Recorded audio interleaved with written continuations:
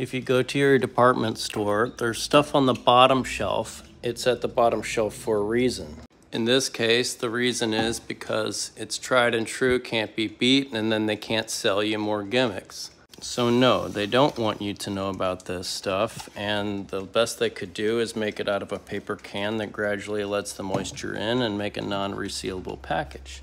And that's why I use Parmesan cans instead. Okay.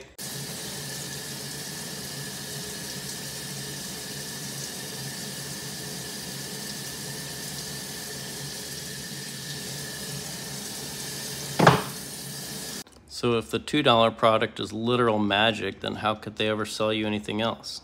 Let's try this guy. I'm using no force, just the chemical. Okay, I went with Scotch-Brite.